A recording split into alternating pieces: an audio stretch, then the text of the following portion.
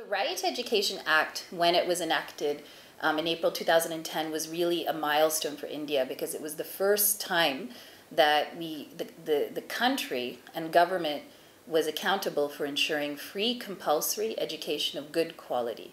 The Act talks about the rights of children, but it also talks about teachers, schools, curriculum, and a child-friendly and child-centered approach to learning.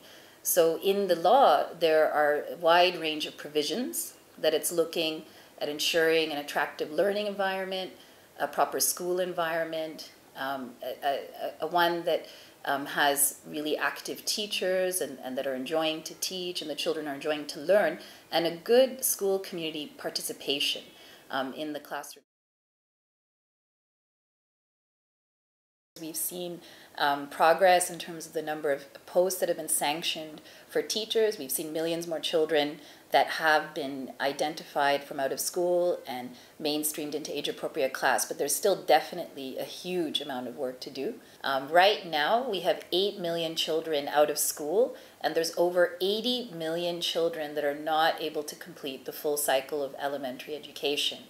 And what that means is these children are dropping out or either pushed out of the education system and are vulnerable to exploitation, abuse, or violence.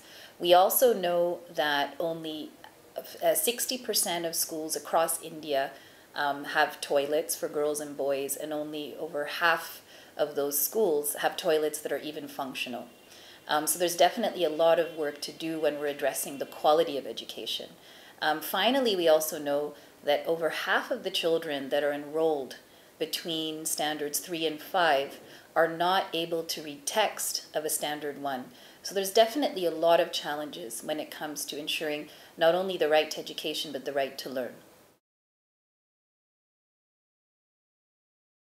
We can draw hope or inspiration from some examples from the field, from states that have really made progress over the last 3 years since the Act has been in force. One, for example, is the School Excellence Program, where we've seen in Mumbai, in the urban slums of Mumbai, over 500,000 children have been reached with quality education, with child-centric learning processes, with better school management and improved teaching practice.